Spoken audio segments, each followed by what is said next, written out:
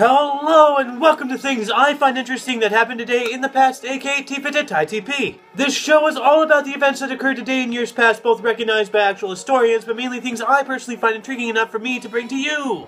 The source of this information comes from the smart device application On This Day, the icon of which can be seen as cutoff prevention at the beginning and end of each episode. The music in the background is Breathe by Glude, which I found on the YouTube channel No Copyright Sounds. For links to the app, music, and anything else potentially interesting, check the underbar. Anyway, on with the show! Today is Freya's Day, aka Friday, April 15th, 2016. In 2014, over 200 female students were declared missing after a mass kidnapping in Borno State, Nigeria. In 2013, 2 bombs exploded near the finish line during the Boston Marathon, causing the deaths of 3 and injury of 264 others.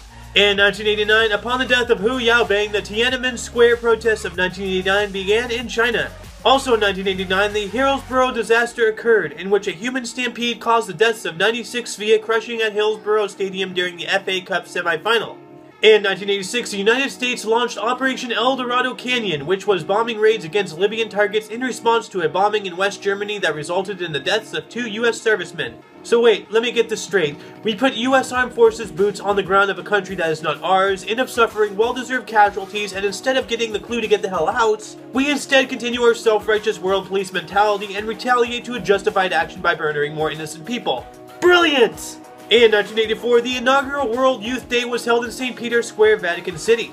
In 1983, Tokyo Disneyland opened to the public. In 1970, during the Cambodian Civil War, massacres of the Vietnamese minority resulted in 800 corpses flowing down the Mekong River into South Vietnam.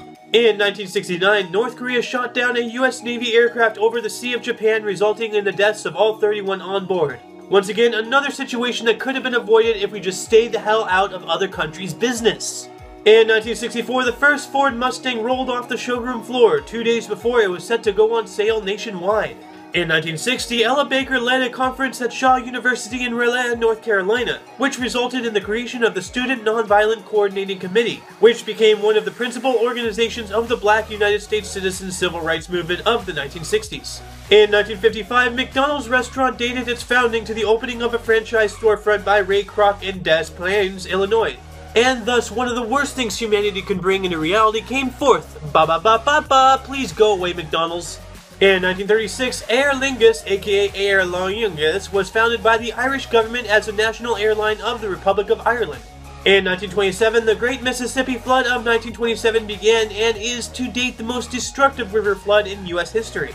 In 1924, Rand McNally published its first road atlas. In 1923, insulin became generally available for use by people with diabetes. In 1922, U.S. Senator John B. Kendrick of Wyoming introduced a resolution which called for an investigation of a secret land deal, which led to the discovery of the Teapot Dome scandal. In 1912, the British passenger liner RMS Titanic sunk in the North Atlantic at 2:20 a.m., 2 hours and 40 minutes after hitting that legendary iceberg. Only 710 of the 2,227 passengers and crew on board survived due to the ignorance and audacity of White Star Line. In 1896, the closing ceremony of the Games of the First Olympiad in Athens, Greece took place. In 1892, the General Electric Company was formed. In 1865, President Abraham Lincoln died after having been shot the previous evening by John Wilkes Booth. Vice President Andrew Johnson subsequently became president. In 1861, President Abraham Lincoln called for 75,000 volunteers to quell the insurrection that soon became the American Civil War. In 1817, Thomas Hopkins Gallaudet and Laurent Clerc founded the American School for the Deaf, the first United States school for deaf students, located in Hartford, Connecticut. In 1783, preliminary articles of peace ending the American Revolutionary War, aka American War of Independence, were ratified.